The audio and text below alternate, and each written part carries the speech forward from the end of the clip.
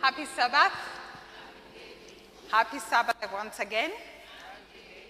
We are so grateful to be here with all of you this afternoon. And we want to wish a happy Sabbath to all our viewers, wherever they are watching us from.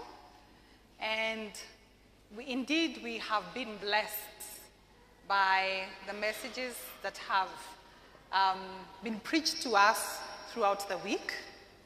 And with me here is the final piece of the program, the panel discussion, to just give it the final push of what we have been learning. I don't want to repeat what has gone through the week. We had very, very powerful speakers all the way from our prayer breakfast on Sunday until today, where our elderess and leader of the Adventist Women Ministries Newlife, Sister Gladys Njuguna, spoke to us about Jesus and his love. And we see, if you go back to the week, we see that each and every speaker spoke about the outward. They spoke about how Jesus loves us. They spoke about us loving the difficult people. They spoke about Jesus modeling love to us. Today we want to go back to basics. We want to go back to you and I and God. We want to go back to basics and ask ourselves, what is God talking about loving me? Because we have seen loving one another. We have seen how Jesus has modeled his love for us. But today we want to find out, how do we love me? How do we love God? So that then we are able to love our neighbor. And to this afternoon's topic will be emotionally mature and holistic transformation. Emotionally mature and holistic transformation. And before I introduce the panel, I'd like to request that Sister Vane prays for us. Sister Vane.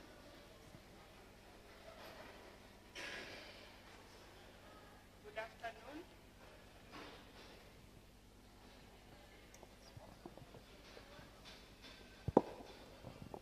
Good afternoon. Good afternoon, everyone. Good afternoon again. Just turn to your neighbor and say hi. And you do it with love. Please do it with love. Some of you are just throwing words. Just do it with love. Hi. Thank you. Let us pray. Gracious Father, we come to you this afternoon, thanking you, Father, for the mercies that you have kept showering us with. Thank you, Father, even for the gift of this day, the Sabbath that you created and sanctified and blessed. And Father, that is why we are being blessed all through. This week, Father, we have heard about your love, our love to you. And this afternoon, Father, we want to crown it all, Father. May the panel that has prepared to come and talk to your children, Father, may they speak that which you have given them to speak. Father, may you give them clear mind and the presentation, Father. May the woman who is in this home, this house, Father, who has not been loving the way they should, may they know that it is a command from you. May the man who is in this house, Father, who has not loved the family the way they should, may they learn from this 1 week and even the crowning today.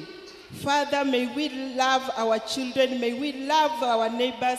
May we learn to love all those who are around us, Father.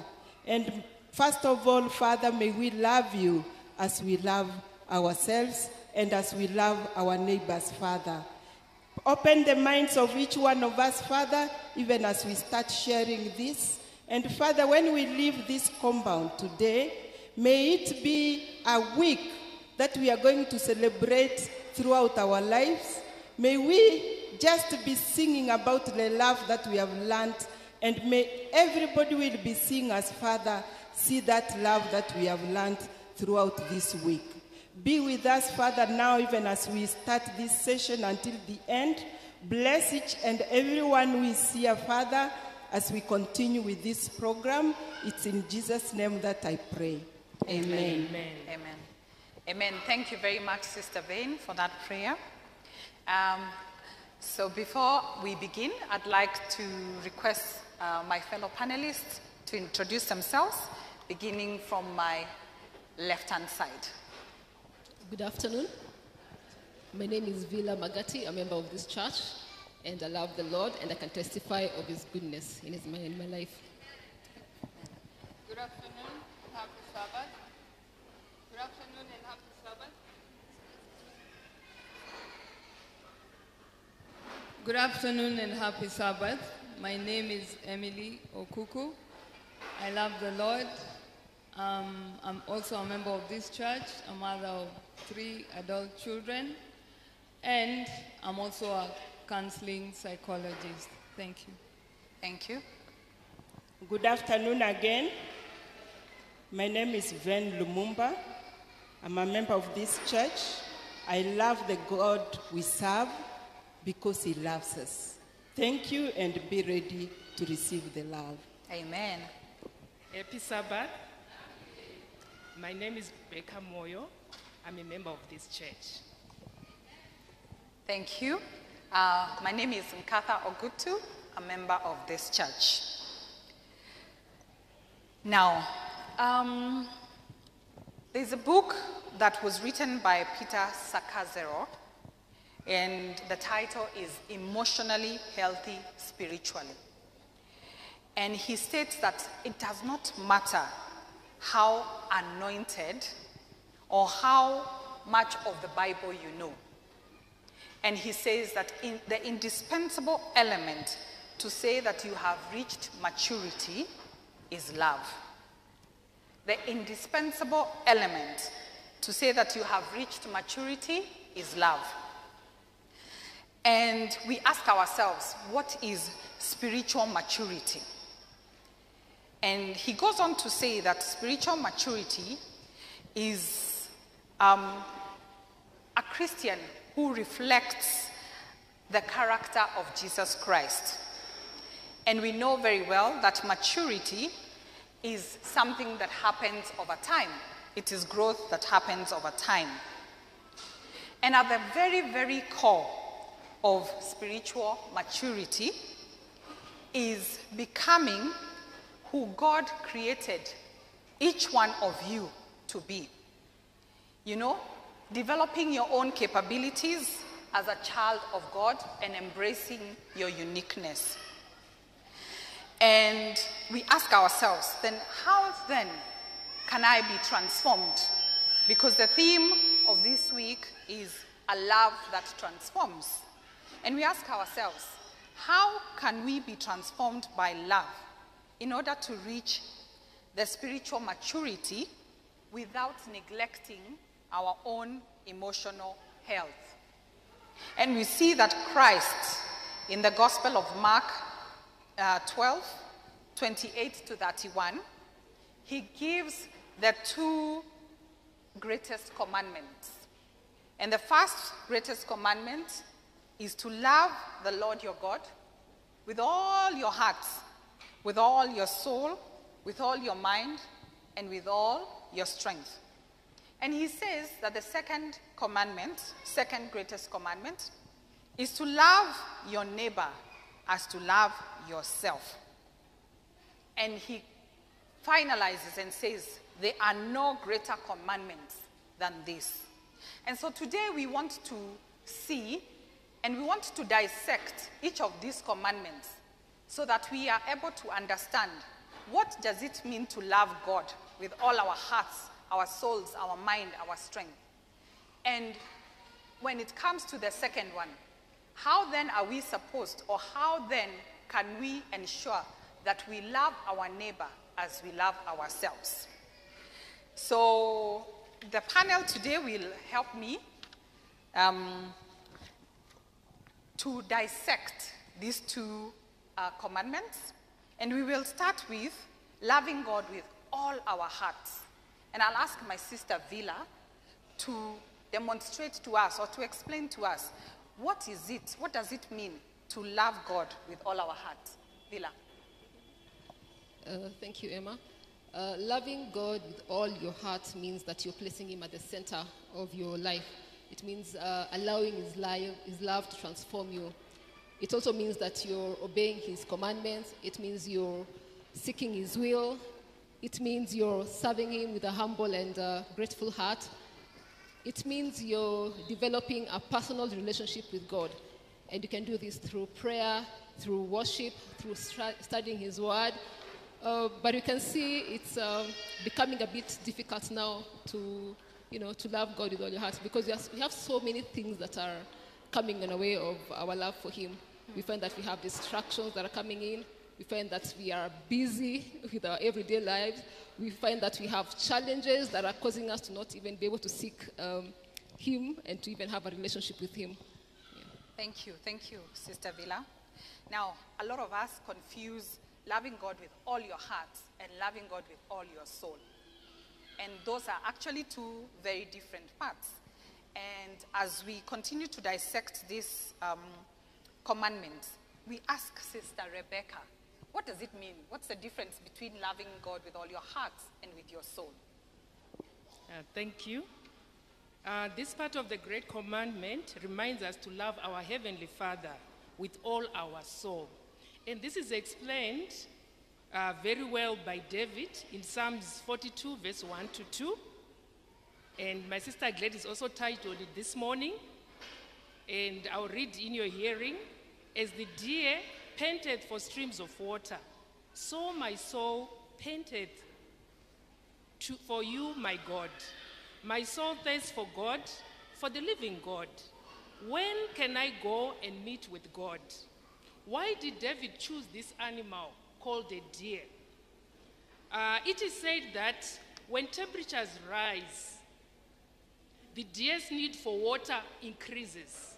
And the deer loses water through urine, through droppings, and through breathing, because when it breathes, it will be panting. It is believed that this animal will seek for water after being chased or hunted. It actually panteth or cries for water, knowing that its survival depends on the water. If the deer was to run for too long from an enemy and fails to locate water, it is said that it collapses and dies. So besides quenching its thirst from water, the deer also finds safety and protection from the water, because this animal can swim, so it can hide from enemies in the water. And also its sense gets distracted by the water, so the enemy won't be able to trace it. Again, when the deer gets injured, its natural response is to go to the water again. Somebody might say the deer is too far-fetched.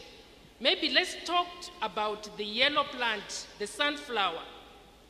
The sunflower turns towards the sun at all times throughout the day, starting the day facing east and ending the day facing west.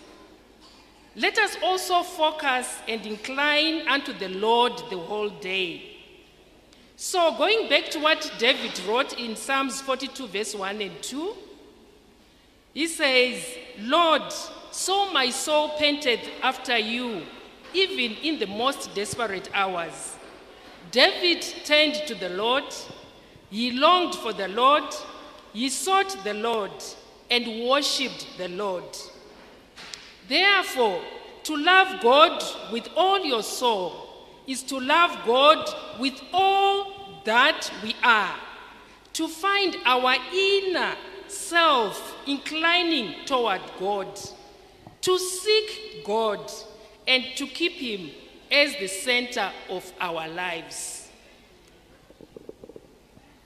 Thank you. Thank you so much, Sister Rebecca. Indeed, we see the deer panteth for the water. It hides itself in the water when it's hot.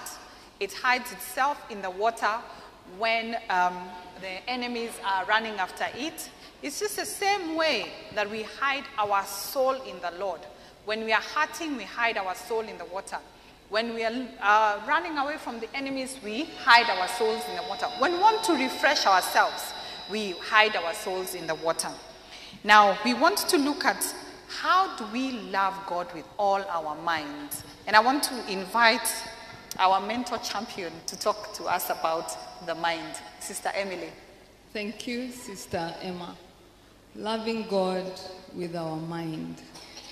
Loving God with our mind. All of us, even at this point, you're thinking about something. What is in your thought? Where is your mind? Where is it stayed? Is it in God or is it in the things of the world? So when you're looking at loving God with our mind, we are looking at our thoughts. Can we take our thoughts captive? Our mind stayed in the Lord. We are looking at our feelings, our thoughts, and our emotions. So when you're looking at your thoughts, for example, what is it that you think about your neighbor, for example, the one who is next to you?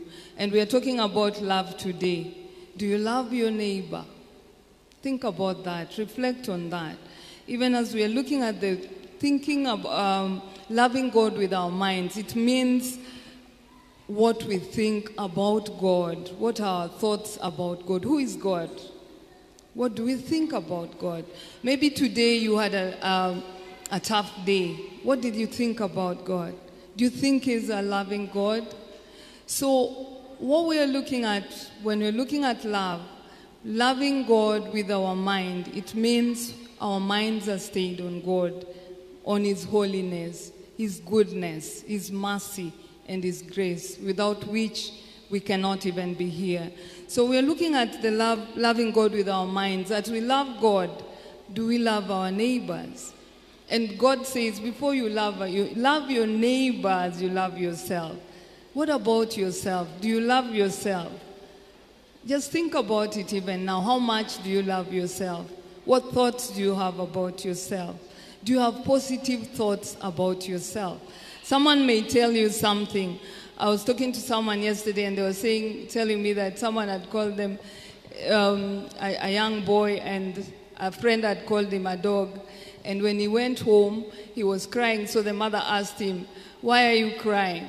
And he said, "Someone has called me a dog." And the mother caned him and told him, "Look at your back. Do you have a tail?" And he said, "No." So she said, "Then why are you crying? Are you a dog?" So what we think about ourselves, our thoughts about ourselves, our thoughts about our neighbors. What do you think about your neighbor? And thoughts are not true. Thoughts cannot be true unless you can prove. Maybe you're thinking someone doesn't like you. Is it true? It may not be true. If I pass you here today, it does not mean that I don't like you. Maybe I didn't see you.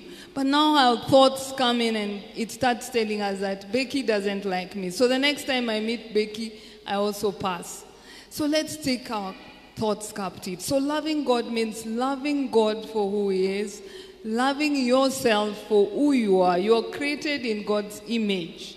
You're blessed and highly favored. So those thoughts should stick to your mind, and also loving your neighbor as you love yourself. So basically thinking about the thoughts, our feelings, and our emotions, and using that to the glory of God. So that at this point, when you think about your neighbor who has been unwell and you go visit them, those are kind thoughts. You're serving God with your mind because you're thinking about someone who is not in a position to even come into church. Thank you. Wow, thank you so much, Emily, for that. I'd actually not looked at it that way, but coincidentally this week we have been speaking with a friend of mine, and you know, when you go through a situation, and especially a tough situation, when you're in the boat and there's a storm, you know, what are your thoughts about God? I know our preacher today said, think of the bigger picture. that you are crossing to the other side. But sometimes, what are your thoughts about God at that time? Do you think he's a loving God at that time? Do you think he's with you? So it is very important that we look at our thoughts. Our sister Vane will now highlight, what is it, Vane? What does it mean to love God with all our strength? Okay. Thank you, Emma. We have had the first three components of loving God through your heart, through our soul, and through our mind. And these are the inward ways of showing God love. That love which you have in you, you have seen it through the three. And so now we want to see how we love God with all our strength. Our strength, you can't even be sitting there because you have to show that strength. And that strength is outward. So this number 4 shows us that we have to come out and show God love through that which he gave us. From head to toe, the physical part of it. How do you use your whole body to love God? Your whole strength. So, if we start with you, we can see you have a head. So this head, you have to apply some energy to show that you have used it to love God. You have to show God through this mouth that you love. You know, there has to be energy. Becky will be singing here until she closes her eyes. You know, you can see the energy she puts in praising God with her mouth. You know, it is your energy. And you can't just be there and you are saying you are praising God and loving him with your strength. There has to be action, some energy put into you praising and loving God. And we are also told you can use your hands. You know, the strength has to come from your hands for you to work and help the people God has put in your life, for you to have used that energy and strength. And God gave you those people around you because you will have to use your hands, and that is action. You have to be a doer of the word for you to love God, and he will appreciate. Yes, he gave you 2 hands, and you have used to love him through serving those around you. You have to use your feet to reach out to those who want to be reached or those who have not heard the word. And when you go out, you are going for a mission, and we were told in the morning, you can't be seated and say you are serving God by being in Newlife 5th Ngong Avenue, 4th Ngong Avenue, and say you have loved God by doing what? Sitting on the same chair from January to January. How can it be? When we look, I love this song 330.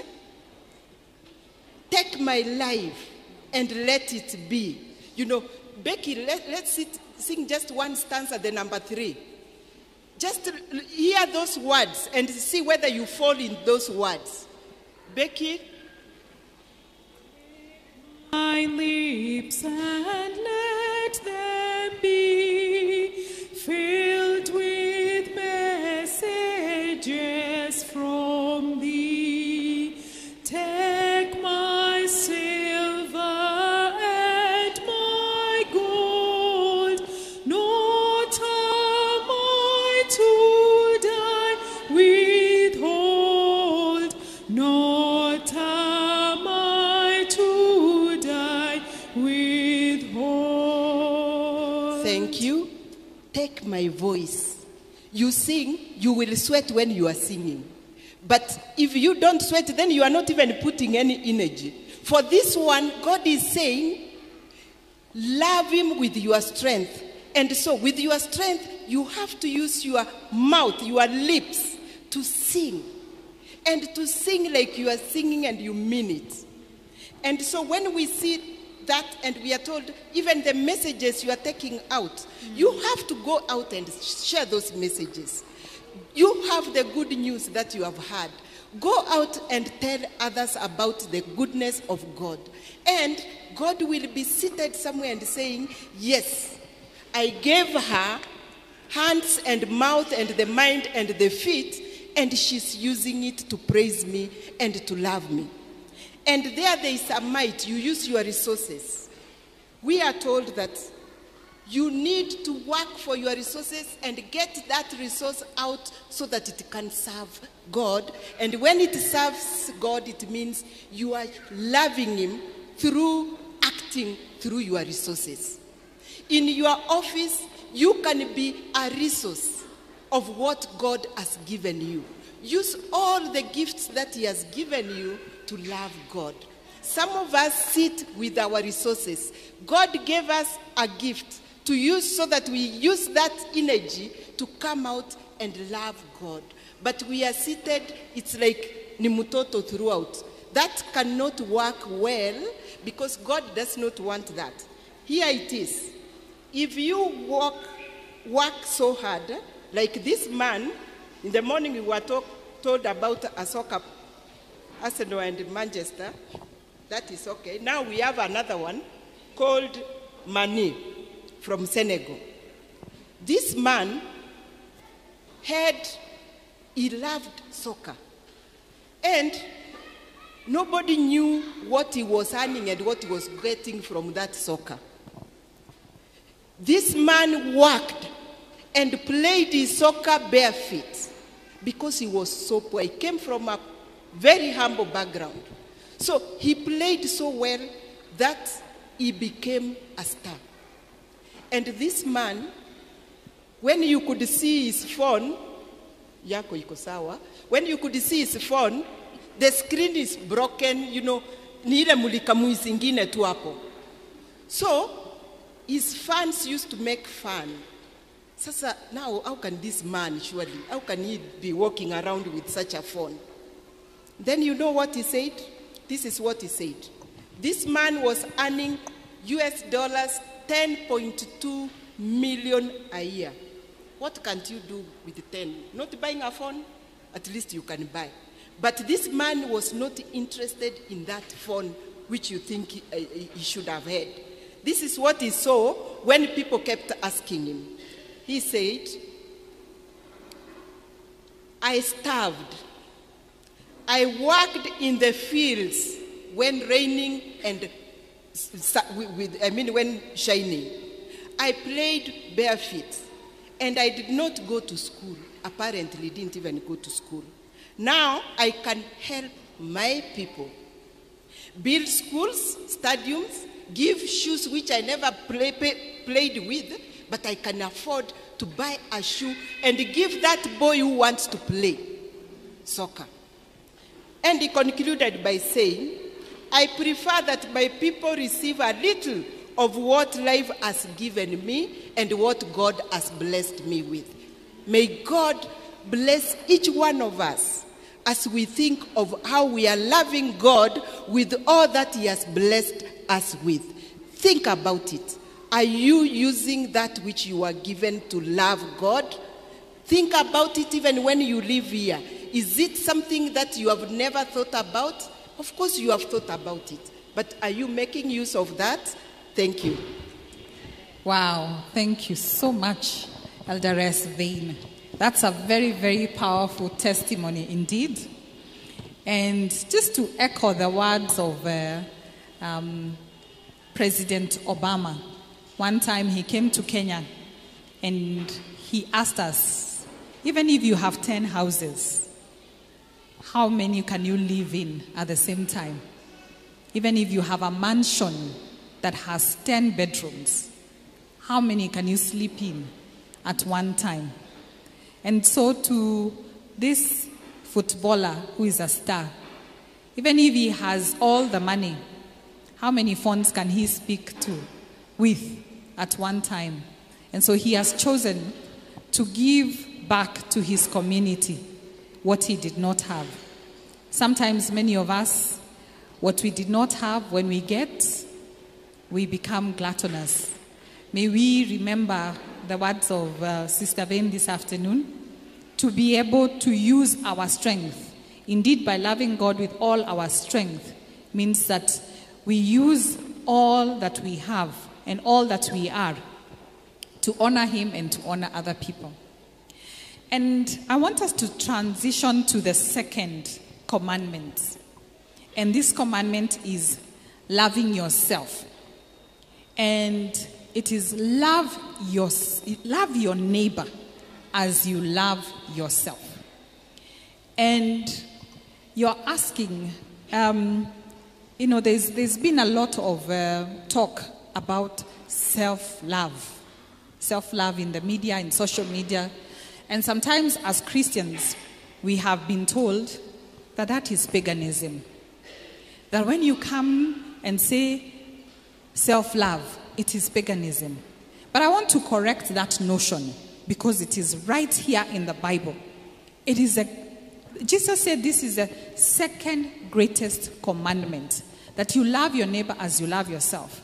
But the question is, can you truly, truly love God and your neighbor if you do not love yourself? Can you? Can you truly, truly love God and your neighbor if you do not love yourself? May I ask Emily to tell us, what is it? What's the meaning of loving yourself? Sister Emily. Thank you, Sister Emma. God is love. And since God is love, we are also love because we are made in His image. And love is a choice. God chose to send His Son to die for us. So it's a choice. So for you to love yourself, you have to deliberately choose that. The Bible says, love your neighbor as you love yourself. You can't give what you don't have. So first of all is to take care of yourself before you can take care of someone else. In Proverbs 4:23, I will just paraphrase, but you need to pay attention to the welfare of your innermost being. From there flows the well springs of life. So loving yourself, it means paying attention to your inner self. Who are you? What do you say to yourself?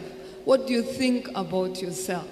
There are many times when, I don't know, I could just ask all of you, when was the last time you felt your heart beating? Just put your hand on your chest. When was the last time you felt your heart beating? Normally we just wake up and we are going. We wake up and, you just go through the motions. I'm going to work Monday to Friday. On Saturday I'm coming to church. When did you stop to think, who am I? Is my heart beating? The basic, So being able to have positive talk about yourself. When you get a negative feeling about yourself, what do you say to yourself? That today I am sad, yeah? What is it that you can do to change that thought? Always we are encouraged to use the opposite, having positive self-talk. That if someone told you something and you know yourself very well, it's not about what someone is telling you. It's about what you're telling yourself. I just gave an illustration of a dog. We are not dogs. And if someone called you a dog and you know for sure, you know yourself. And that's where self-love is coming from. You're not going to act as a dog. That mama told the son to look at his back and there was no tail. And he was told, may I never hear you crying here that someone has told you that. How about you? If someone called you a dog, what would you do? You would start barking, isn't it? How can you call me a dog? I'm not a dog.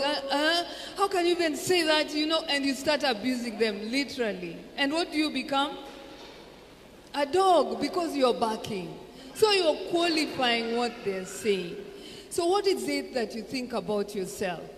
Who are you? Do you know yourself? Are you self-aware? Can you stand and say, this is who Emily is? That it doesn't matter what someone is saying about you, because God, what does God say about you? What does God say about you? You don't even know what God says about you. That which the Bible says, yeah?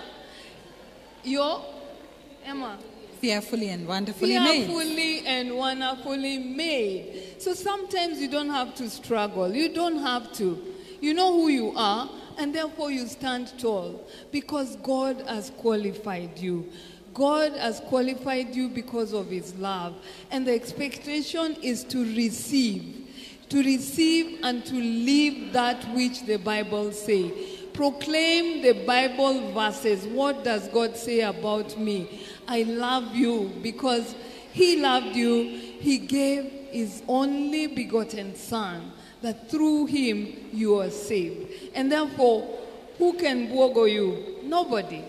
So you first must know yourself, and then you can be able to stand tall and say, this is who I am, and therefore it doesn't matter what someone has said. So loving yourself is being self-aware, is claiming those promises in the Bible, and knowing that you are a child of God, that whatever or whatever happens to you, you still remain a child of God, that God has called you and God has qualified you, and therefore nothing, absolutely nothing can change that.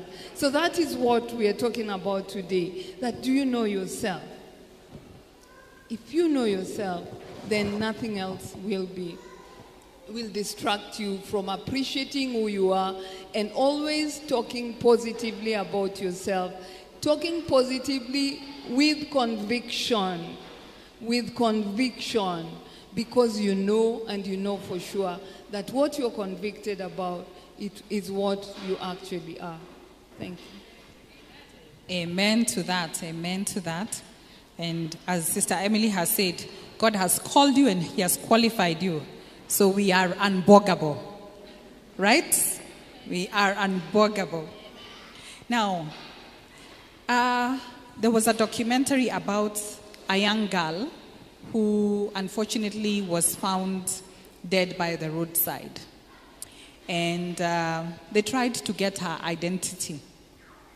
And the story goes that, unfortunately, the place that she was seen last and where she worked, that was not her identity. And they tried to trace it and she had so many identities. And finally, they found where she had been born and where she was abducted. But can you imagine dying without knowing who you truly are, you know?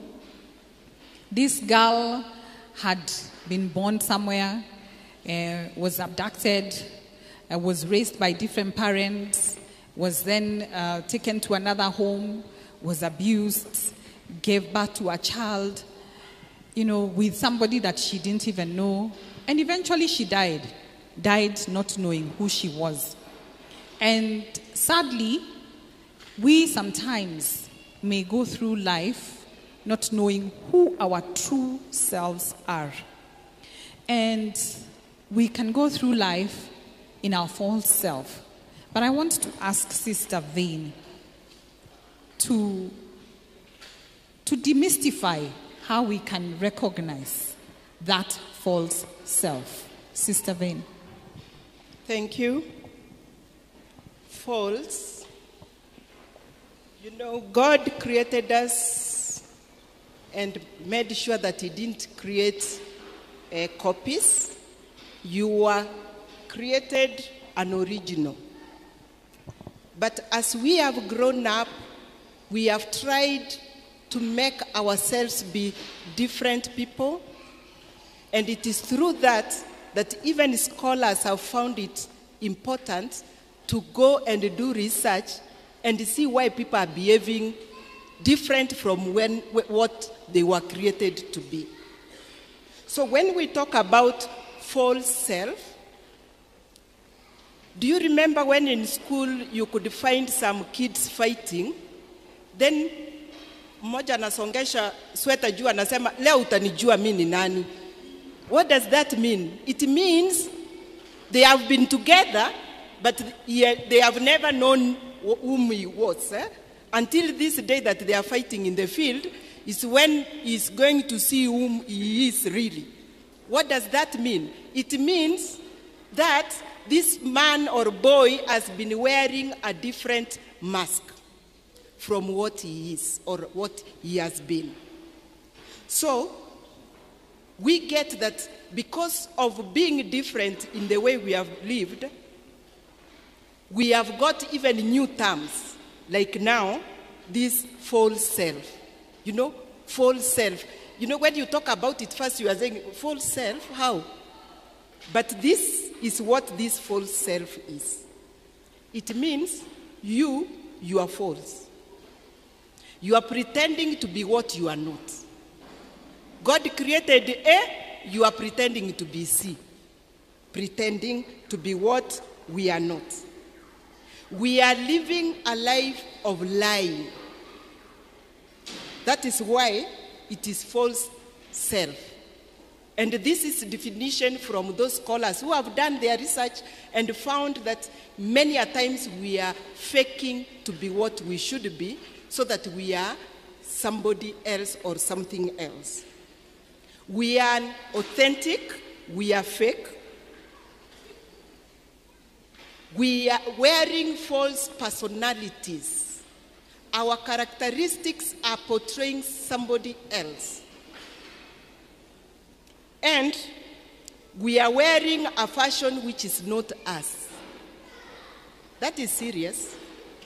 And you know what they are saying?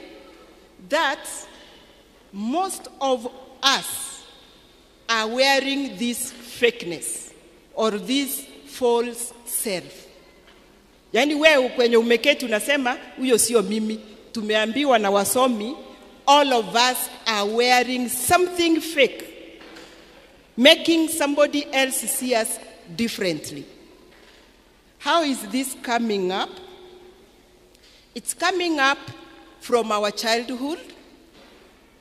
When we were growing up, we were young and we were growing up, we found that there is something which we did with our parents which sometimes could make them favor us, do for us things because of us wearing that fakeness. You wanted a sweet or you wanted to be taken somewhere, you will come smiling to your parents. Oh, Mom, I love you. You love me because you want what? You know, because I want to be taken somewhere, because I want a sweet, because I want a new shoe. And as a parent, we entertained that without knowing this will in the future have an impact on our children and even on us. So you go and smile nicely, you bring water from outside, you know, you've never brought that water, but this day, because you want a favor, ama hamukufanya hivyo, wengine wana smile, ninaona wenye walifanya hivyo. Yani, you want to do nice things so that you can get something. So you grow up until you get to even church or school whereby you are faking to be you, the one you are supposed to be, the one God created you to be, so that you can fit into a certain group. Kuna ile group ilikuwa inajulikana shule, si ndio? That group, even in church, there is that group you want to be associated with.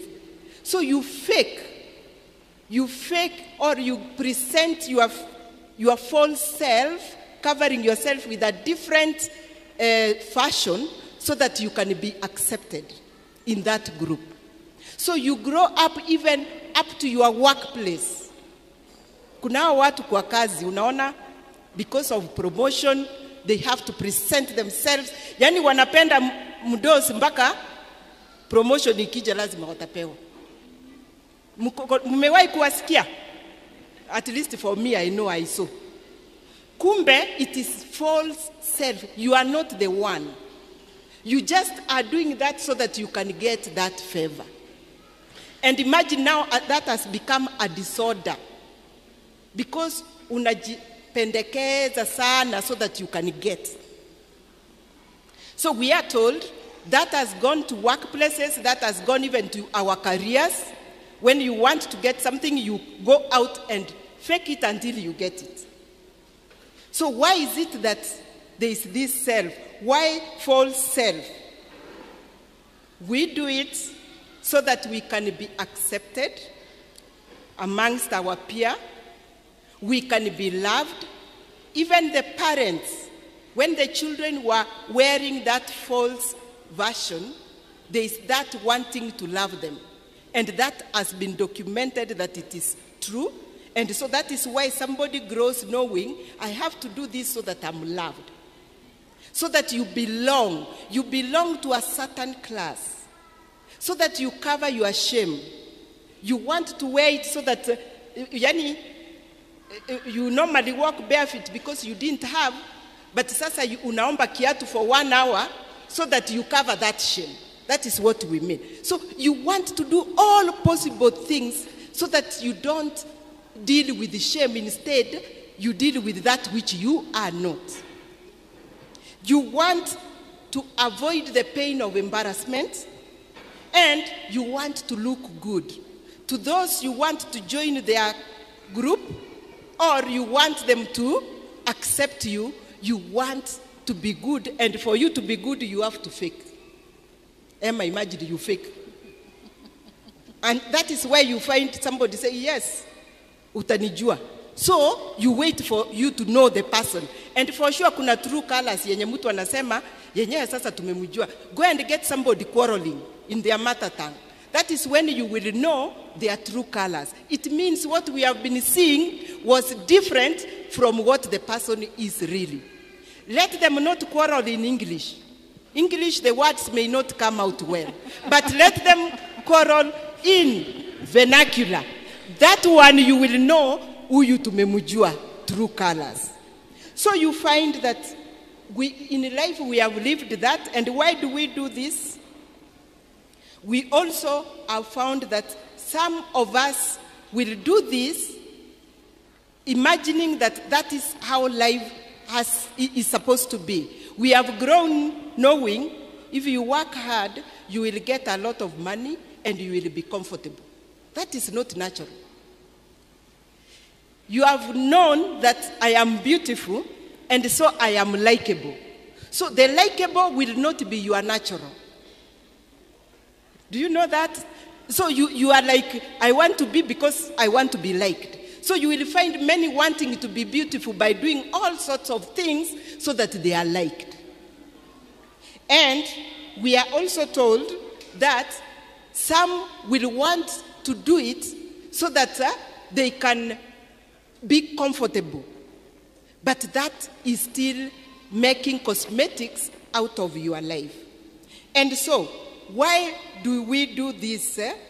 I mean, what are the signs? And that is what the title is telling us. Recognize. How do you recognize this? And what is the implication of that? The signs of this are, most of the time you will feel you are inadequate. Why are you inadequate? Remember, you are faking so that you can please this group. So you see, you will be doing something you don't know. You are not sure whether you have reached the standard of that group. And so you will strain to do the best so that they can accept you in that group. So it means you are feeling inadequate. And so when you feel inadequate because of being in a group or with people, recognize your false self from that day. You are editing your words or behavior. Tomorrow you are meeting this group. Usiku yote utakuwa una-edit your version. So that tomorrow when you wake up, you are fitting into that group. Hiyo si ni punishment bila malipo. You know, you are working so hard, unavaa hii nguo, unaona sasa hii hata itatokea. You know, you change. Even your English, you want to change. Be natural, my sisters and my brothers. You know, when you are natural, you come out na unaenda na inaisha. Lakini this one of kujipamba inakuwa ngumu because then you are wasting your time. You even become stressed. Because by the time you leave that group, you are going to ask yourself, did I meet the standards? And you want to even ask, how did I perform?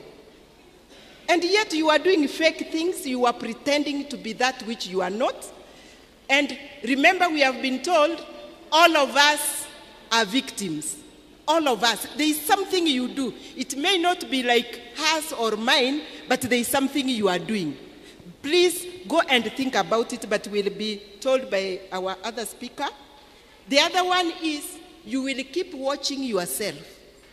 When you are wearing that false self outfit, you will keep watching yourself. Yani nimefanya hivyo, you know, kujifuruta. Unajifuruta nini na Mungu alikuumba sawa? You are not a copy, you are an original the way you are. You are beautiful the way you are. And it is said, we are never the same. Even twins are never the same. So kwa nini unajifuruta watching that, ameniona? When you pull out some nice vocabulary, you think now somebody has heard, and now you are fitting into the group. That is fakeness. And that is false self. You want to come out to be what you are not. Then, the other bit of recognizing is when you come and find that you are empty. You know, in the evening you will go back after all that drama and the exercise of wanting to be. Unafika kwa nyumba, you find hata hizo nguo unaanza kuzitupa hapa hata ujui whether you performed or you didn't perform. Yani inakuwa misery. So you find you are empty, you go to sleep, you are not even sure. The 5 members in that, did they even acknowledge that I did something? Now you are not even sure. So you become empty. You become inadequate. The moment you find that coming into you and you are thinking about it, there is something which you need to look at so that you can amend that practice. You also become inconsistent. Sindio? Leo unasema yes sir. Ukikasirika, ulikuwa unasema nini? Ina change. So somebody wonders, this man all these months has been calling me sir or madam. All of a sudden, amechange akasema ati ulikuwa unasema. So it means you are not consistent because you are wearing a false self. Ebu ambia rafiki yako hapo mmeketi na yeye, do I have a false self in me which you can see? Ebu muulize, just ask. Maybe they have seen something. Yes. And on that bit, in concluding that bit, we want to see, yes, we are false, and we accept we have an element of falseness or fakeness in us, in the way we behave. This brings bad, in life, it comes out and people miss to trust you because of that. An example is in marriage. Of course, I am bringing it in because it is the best example that was given. When you reach a point where you are getting married, na kijana kana kudate hivi, wazee sasa hiyo sio yenu, ni wale wasichana na wavulana hivi, you find that the girls and the boys really wear this false self. They wear it totally from head to toe. From the way that they talk, the way they present themselves, the way they do their things, siku hii hata utabebewa bag. Your bag as a girl will be carried. Even your shoes, if it is raining, they will carry for you. You can be sure. Wait. Wait until you are in that marriage. Even the obvious one will not be done for you. So then you find, sasa sikiatu ulikuwa unabeba vile ulikuwa unabeba, ile bag si ubebe tu vile ulikuwa unabeba, vitu imechange, carry your things. That is where now trouble starts. Then you find mnakosana until you don't know what to do. And that is why the old ones can survive because them wanajua hii side ama hii side. But the young ones, they wear it and they think it should be worn throughout, that fakeness. So wanaenda kungoja, huyu mtu si alikuwa anasema, anasema asanti, how are you baby? Hakuna hizo vitu siku hiyo. Zinaisha. Mtu anachoka. So, it is good, we are told it's good to recognize your false self early enough. Why? So that you don't go and practice it where it is not supposed to be used.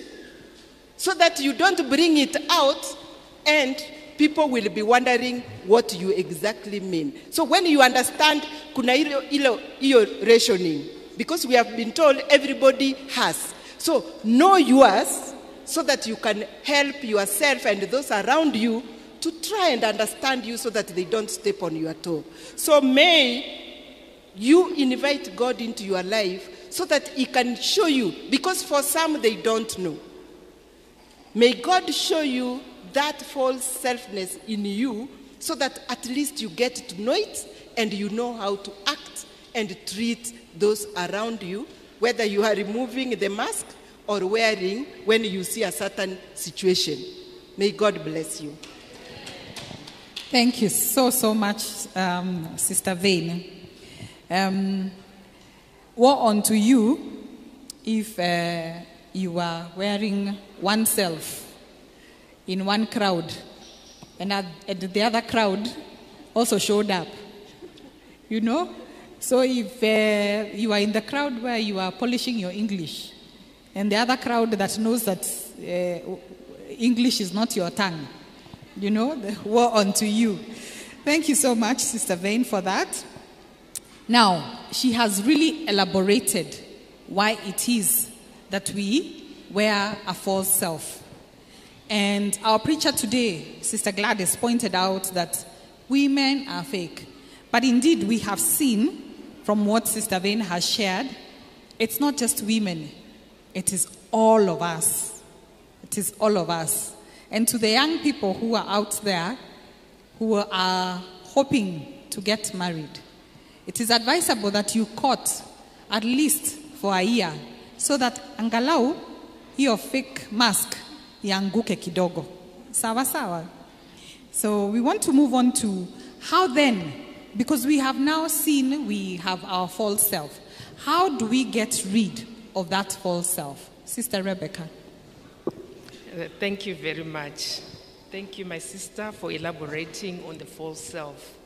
How do we get rid of false self? I just want to emphasize back that false self is actually false personality. And what exactly are we going to get rid of? Okay, so the writer mentioned 3 things. The first one, she says we need to get rid of the cells which we have been logged into. My sister was giving me an example recently. She said, you know, as a society, we expect everyone in the 30s to have been married, 1, 2, to have a career, 3, to be a successful person in life, and to own a house or some other properties, assets. So she says, it's my cousin, she reached 35. She only had a diploma in HR. She looked for a job, she couldn't find a job. And the society was very ugly with her. People kept on poking her. What are you still doing? What are you doing in life? Are you for real? At your age, you are not married, you don't have employment, there's nothing that you can do. She says she really lived a difficult life. And then it so happens that the former classmates organized an association. So she became a member of that association. So she says when she got there, others had become doctors, others had become teachers, you know, you name it, and others were businessmen. And she was the only one. She was the only one who had nothing to show. So she says she felt out of place, and she also wanted to show them that at least I can contribute something. So when it came to functions as an association, she would borrow money. Not only money, she would borrow clothes to put on when she goes for those functions. False self. It has been created by the society. And remember, what causes this false self? It's early. What causes the false self? It's an early and repeated failure in life, which means we also need to manage our failures in life. And we also need to encourage those that are failing in life. If you see somebody who is in the 30s but still struggling in life, we need to take action, not in the negative of trying to poke them, to say, what are you still doing? At your age, how can you? Look at your neighbors. So I hope we'll take this into consideration. So the writer says, we need to get rid of these cells that we have created as a society, as a church, and as a family. And then secondly, she says we have put masks on, right? These masks are for external validation. Do you know that some choices that we make, we need validation from our family members? We need validation even from the church. We need validation from the social media. We need validation from the culture. And we need validation from the society. We need to get rid of this. And thirdly, she says, we need to try and get rid of that desire to conform to the people that are around us, whereby we are showing different sides of ourselves to different people in our lives. I think my sister touched on it. Okay, so the results of false self are that we stop loving others, fearing they will not love us back. We stop going to others for support, fearing they will refuse to help us. We stop saying what we think because someone used our words to hate or condemn us. We isolate ourselves from others. Our false self sometimes pushes us to tell lies to get what we want and pretend to be someone which we are not. So the attitudes that we see that are developed from false self include self-protection, passiveness, manipulation, self-indulgence, and a need to distinguish ourselves from others. As my sister said earlier, we need to be real, we need to be genuine, and we need to be authentic. But how do we do this? We thank God because God has got a solution of getting rid of the false self. And for us to get rid of the bad traits of character, we need to confess our sins. 1 John 1 verse 9, if we confess our sins, he is faithful and just to forgive us our sins and to cleanse us from all unrighteousness.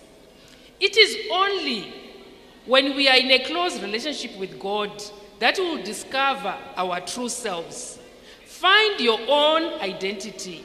Find greater love for others and be transformed. We need to be living consistently in the presence of God to live genuine lives.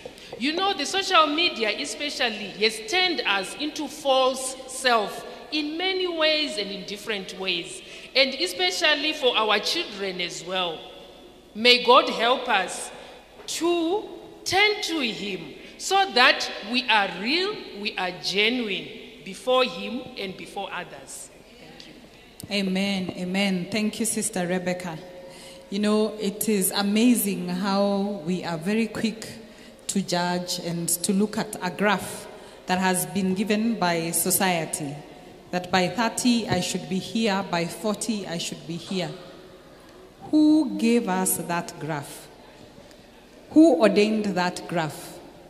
I want to echo the words of a famous preacher in the US, Priscilla Schreier.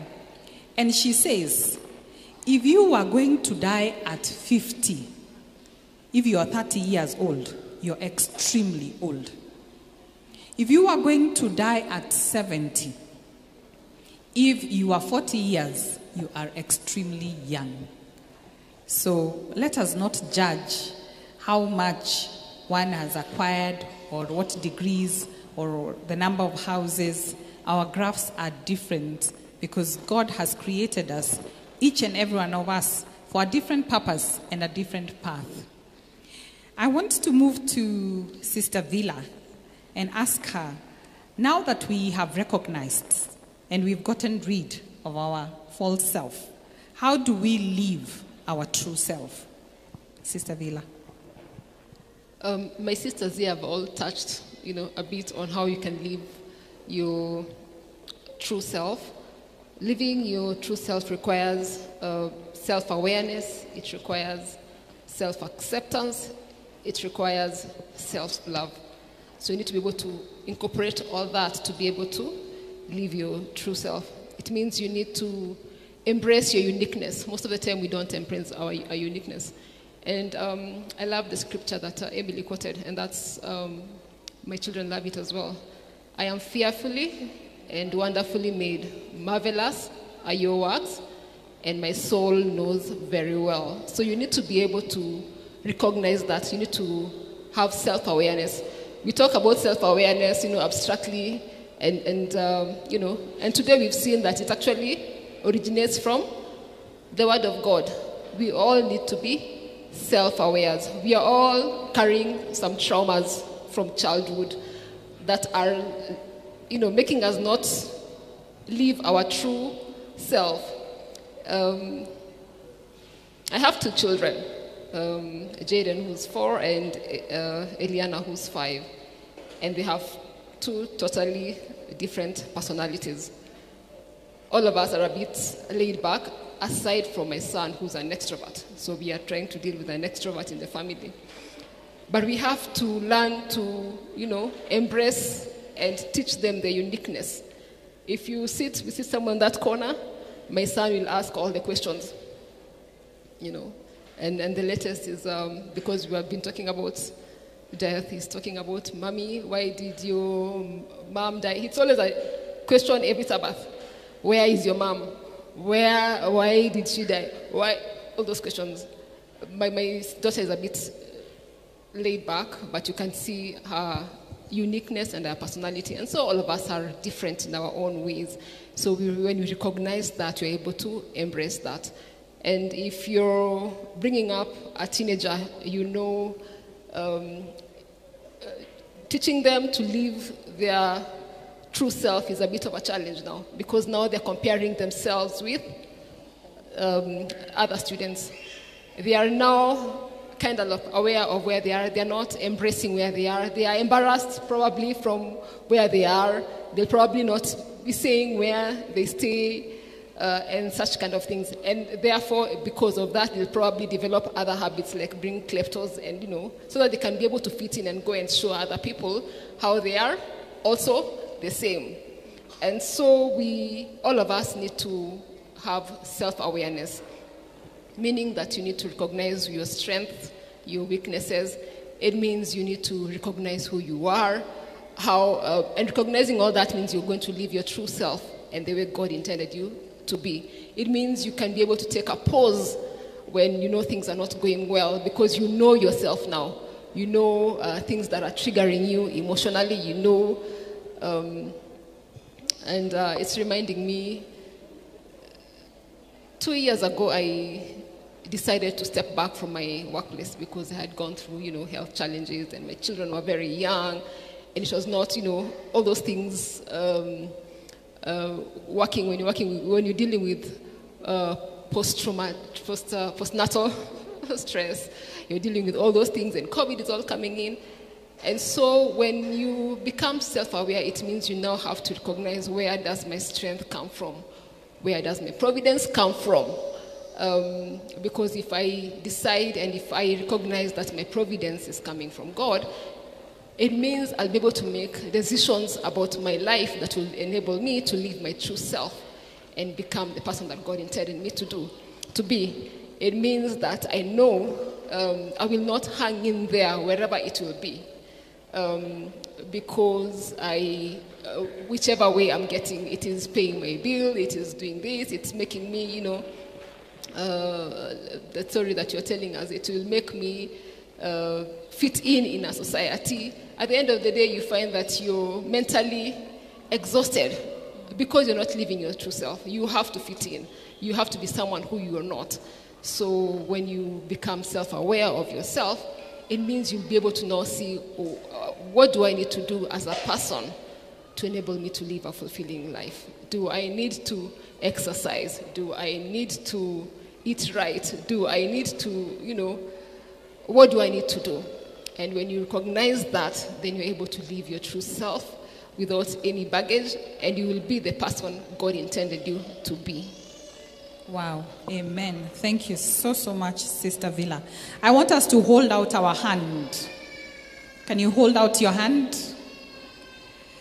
Does your thumb equal your index finger? Does it? Does the little finger equal the middle finger? Just as your fingers are different, each one of us is very unique. The eye cannot hear. The feet cannot touch.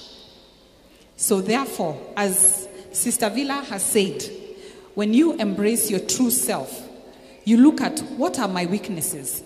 What is it I can be able to do? What can't I do? Who then can help me with what I cannot do? And that way, we are able to fulfill what God's purpose for us in our lives is. We want to ask Sister Emily to now look at how then, because we have seen our true self, how do we live emotionally healthy? Thank you. Okay, when we're looking at our emotional states, first of all is to be able to put a finger to it. What is it that you're feeling? For example, if you lose someone, then you feel sad. Are you able to say, this is how I feel? Because if you don't recognize how you feel, then you're not able to do anything about it. So the first step is to be able to recognize and to be able to be sure of that which you're feeling. I feel sad. And when I feel sad, what is it that I can do about it? Just like Villa said, are you able to seek for support? So being aware of what we are feeling and even putting it down. For example, all of us go through stuff at any time. The young people call it stuff. But I'm saying all of us experience some emotional distress at one point or the other. Are you able to recognize that feeling? Are you angry? So if you're feeling angry, you say, I feel angry. I feel annoyed. I am hurt. You're speaking to those particular words that you're feeling. You're putting a finger to that which you're feeling. Because once you are aware, then that's the beginning of healing. You're only able to heal once you know and you're aware, you recognize, and you accept what you're feeling. So even if you're alone at home, there's something that is disturbing you. Are you able to say, okay, this is how I feel? Sometimes we ask that you write it down. When you write it down, you feel the exact thing that you're feeling. Because someone has annoyed you and you're writing down and you know you're reflecting on how you felt. How did that make me feel? What did I think about myself? Why would they have said this? So you're reflecting and you're able to process that feeling that you're going through, and it helps you to heal.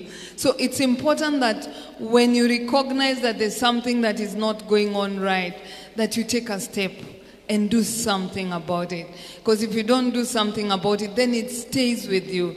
We believe that anything that is painful, we don't want to touch it.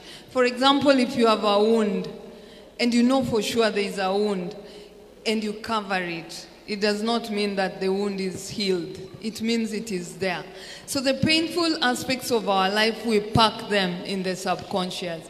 Remember when you were young and someone told you something or something happened to you that was really painful, and it stays with you until such a time that you're able to process it. So when you cover it, it goes to the subconscious. Someone has been raped and they don't want to think about it, but it does not mean that it is gone. it still stays with you until such a time that you process it. So anytime you hear something has happened to someone, it affects you. Or your mother has died, and you've never grieved over it. Anytime you hear someone has died, it's like your mother has died again, you know, and it stays with you. So what is it that we can do about it? Bring the unconscious to the conscious, so that you are having it here and you're dealing with it. And the process can be very painful, but it's like sharpening iron. When you're sharpening iron, or, you know, when gold is produced, it goes through fiery fineness, that it's going to be painful. The fire is hot, and then it burns. And I remember in the morning, Sister Gladys talked about walking on fire, but you're not consumed by the fire. So it's the same process. The process is painful, but at the end of it, it's beautiful, just like gold. So being aware of what we are feeling and taking action about it. If you can't do it on your own, you can reach out to someone. There's a support system in your friends, your relatives. You can see a counselor. But above all, being able to put a finger to it and starting that journey, because that's the beginning of healing. Thank you. Thank you, Sister Emily. We want to move to Rebecca, Sister Rebecca, and I want to ask you, what are the factors that contribute to living a healthy, emotionally healthy life? Thank you. It's one of them is to listen to your interior in silence. Wait upon the Lord. There is power in silence. It is our opportunity to listen to the truth from God. It is an opportunity within which we can encounter the whispers of God. And adding some quiet time to our busy schedules may not be that easy. But however, there are benefits of creating time in getting away from the busy noises or the busy world that we live in. And one of them is when you go for exercises in the morning. Quietly as you walk, you can talk to God to say, Lord, please tell me, guide me for the day. What do you want me to do? What do you want me to do today? And you find that God will have time to whisper to you.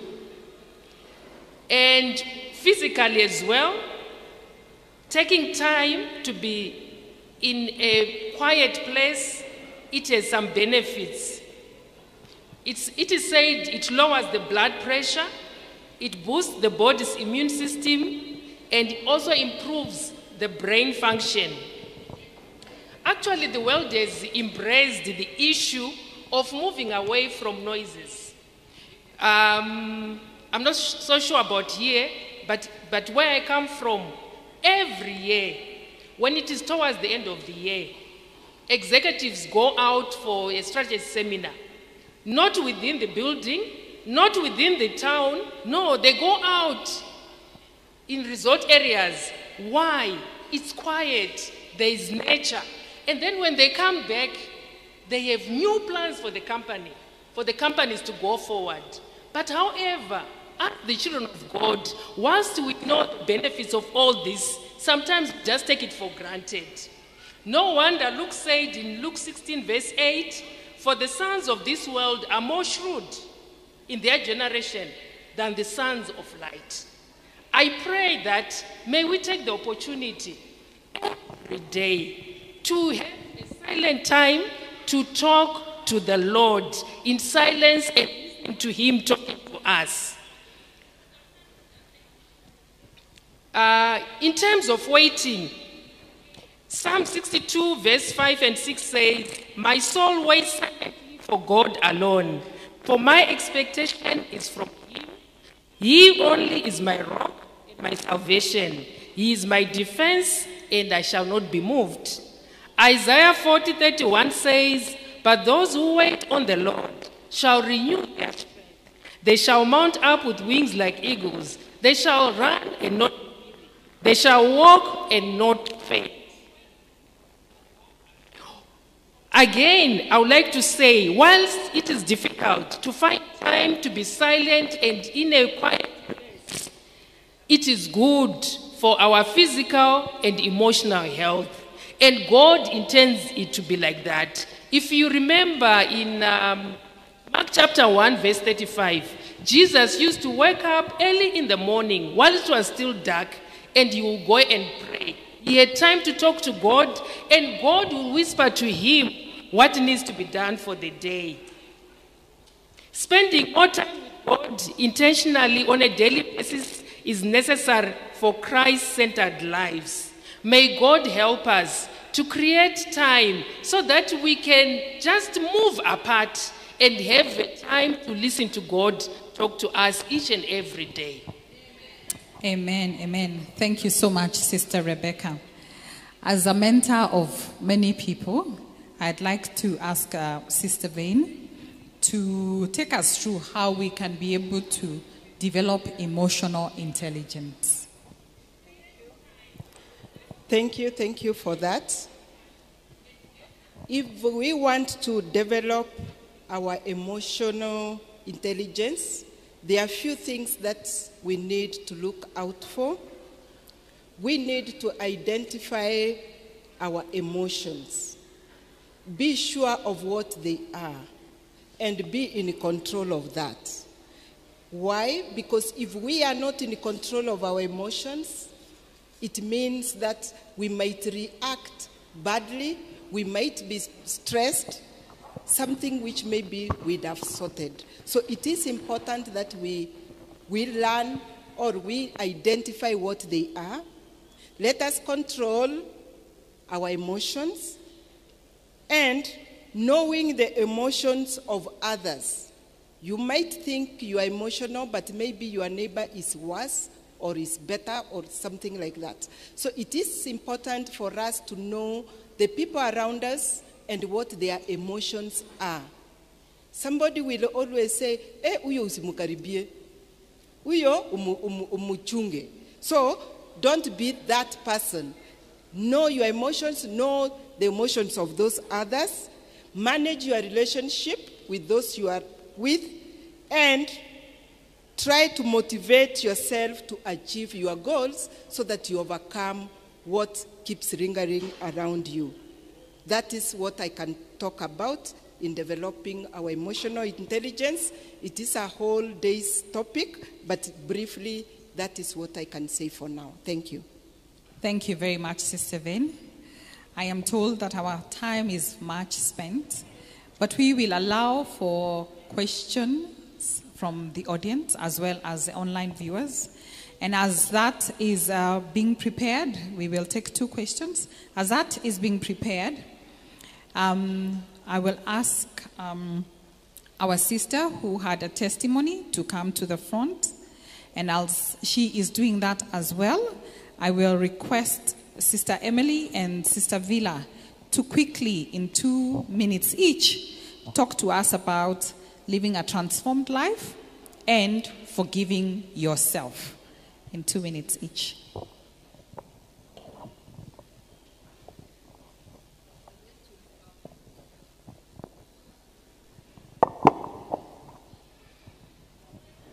I'd like to refer to 2 verses in the Bible. Romans chapter 8, verse 1, which says, "There is therefore now no condemnation to those who are in Christ Jesus, who do not walk according to the flesh, but according to the Spirit." And also Galatians chapter 5, verse 13, which says, "For you, brethren, have been called to liberty. Only do not use liberty as an opportunity for the flesh, but through love serve one another." So we've talked broadly about self-awareness, and I'd like to touch, as parents, we need to be self-aware. When you're self-aware, it means you know what has happened to you. You know, we have all sinned. We've all erred. So when we recognize that, we know we'll be ready to, receive God's forgiveness and in turn be able to forgive. So even when you're parenting, because you're aware of that, we are careful as the way we are bringing up our children. So because we've accepted God's forgiveness, then we are now able to forgive ourselves. And in return, we are now able to issue the same forgiveness to others as well. Thank you so much, Sister Villa. Emily? Okay, first of all is to be able to recognize what the sin is and being able to surrender everything to God. Then secondly, to speak our emotions with scripture. Whatever sin you've done, what is it that you know? What does the Bible say about it? So being able to speak through the use of scriptures and being able to confess. And then turning once you have already asked for forgiveness and you've confessed your sin, to be able to put it into action. And when we talk about putting our thoughts, our everything in action, it means putting God at the center of everything, because God is love and He's forgiven us our sins. So when we do recognize Him as the God Almighty, the God who is overall, the God who knows us, He knew us even before we were born, and He knows He has plans for us. And everything that we plan to do, He does know, and He has already gone ahead of us. So being able to leave everything and having total surrender to Him.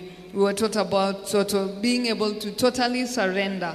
That yes, Lord, I have sinned and I've fallen short of your glory, but this is who I am, and I come empty to you and surrender everything. So that surrender is really important, because it also glorifies God. Thank you. Thank you so much, Sister Emily. We have a testimony from Marilyn Osiemo, and we kindly ask her to give her testimony in 2 minutes, as we request if there is any question from the audience as well as the online viewers. We will take 2 questions and then we will close. Sister Marilyn? Thank you. Happy Sabbath, church. So the last time I gave a testimony in front of such a huge congregation was about 16 years ago. So, and it is in line with what I want to share today. So we keep reading about what the Lord tells Joshua when he's about to take over from Moses. And even the encouragement that Moses gave to Joshua, that we can read from Deuteronomy 31 verse 8, which says, "And the Lord, He's the one who goes before you. He will be with you. He will not leave you nor forsake you. Do not fear nor be dismayed." And then Jesus also tells us in John chapter 16 verse 33, that in the world you will face many tribulations, but be of good cheer, because I have overcome the world. So what I want to share with us is that indeed in this world we go through a lot of troubling times, tribulations, trials. And all you see is just darkness. You don't know how you will actually be able to survive from that minute, not even that day. And I've gone through a lot of these situations, and over again, I've seen God being faithful. I've seen Him showing His love to me. And my testimony from 16 years ago, I did my KCSE when my dad had passed away. Actually, I got the news on prayer day. The following day was rehearsals, and then Wednesday we were supposed to start the exams. So I got the news on that Monday. I just went home that Monday, went to see his body on Tuesday in the mortuary, and I was back in school on Wednesday to start the KCSE. And yes, it was a very difficult time, but as God has promised that He's the one who goes before me, He will be with me, He will not leave me nor forsake me, therefore I should not fear nor be dismayed. And indeed, He led me through that period. There are so many people praying for me, people from my church. My parents used to go to Jericho, So that's where I used to go. And so people prayed for me, and I was able to overcome that. I excelled so much. Even the teachers who used to victimize me because I would go to church instead of class on Sabbath, one of them actually told me, now I believe in the God that you have been serving. And fast forward to the other day, one of our classmates from high school lost a child. I was not able to go to comfort with her, but one of my friends who went came and told me that, Meryl, do you know, it's been about 16 years since the loss you had, but when we went there, somebody just encouraged our friend that, remember, if God was able to lead Meryl through that trying moment, how about you? And I understand that that lady was comforted. So it is 16 years later, but people are still able to testify of how they saw God lead me through my tough time.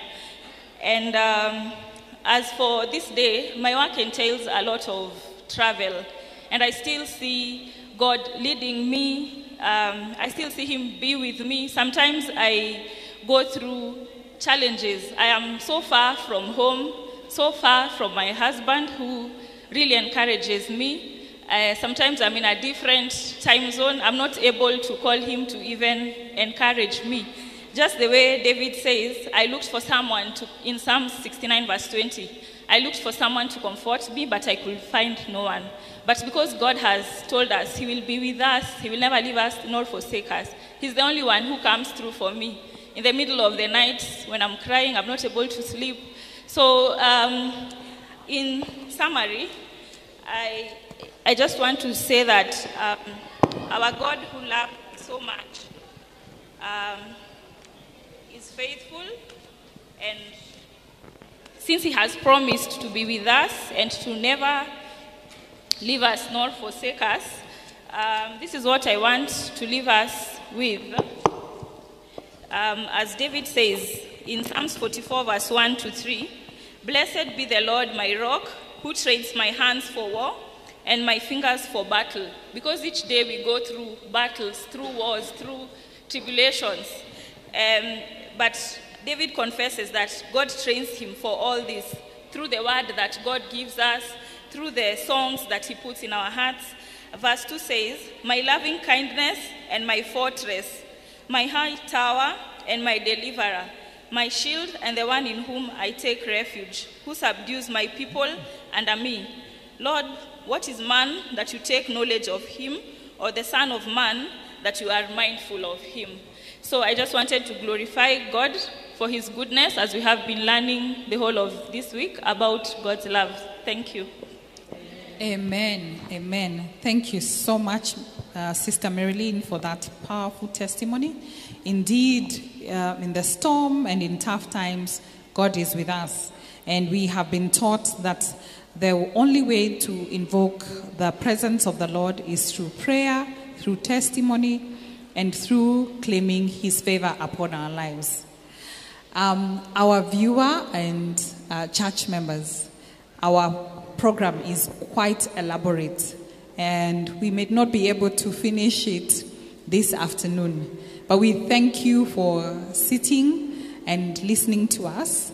And we will just end with a parting shot from every member of the panel. So I'll start from my left-hand side and ask Sister Villa to give a parting shot of what we have learned through the week, what we have learned about loving God and loving ourselves.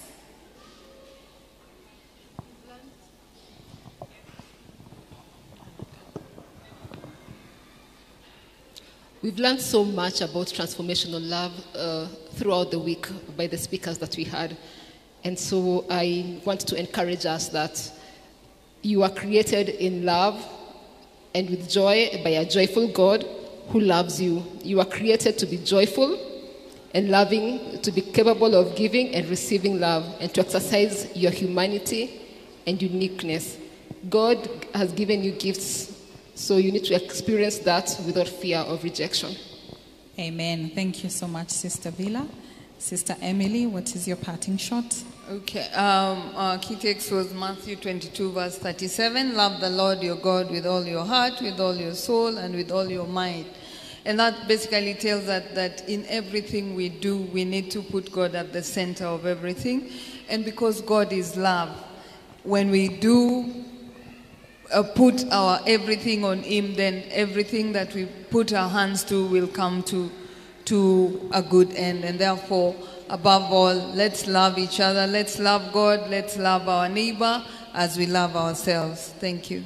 Thank you very much. Sister Rebecca, your parting shot. Okay, thank you very much. I would like to say, from what has been said throughout the week and today and this afternoon, prayer is an essential element in our lives. We need to make it the first defense line in our lives. May God help us to be prayerful people. May God help us to love one another. And may God help us to be always holding hands for those who are failing in life so that we can move together. Thank you so much, Sister Rebecca. Sister Veina, your parting shot. Men in the house, women in the house, children, youths, I invite you today to practice love.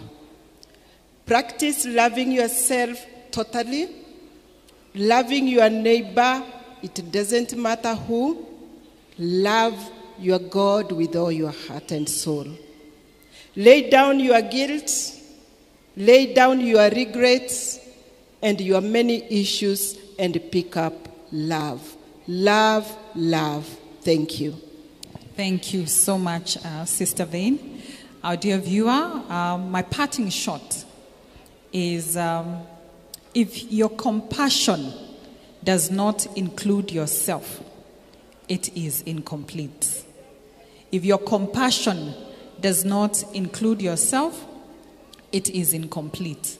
And in a nutshell, what that means is you can never pour from an empty cup. Please fill your cup with God's love. Love yourself, forgive yourself, that you may be able to extend the same to your neighbor and to God. May God bless you all. As we close this session, I'd like to request Sister Rebecca to give us the final prayer. Shall we pray? Our dear kind Heavenly Father, we commit ourselves before you this afternoon, thanking you, Lord, for the word that has come to us. You spoke to us from the beginning of the week, Lord, until this time. Help us, Lord, to be doers of the word and not just listeners. Give us the strength, give us the willpower, Lord, to live as you desire in our lives. I pray for the young, I pray for the fathers, I pray for the mothers, and I pray for the church leadership.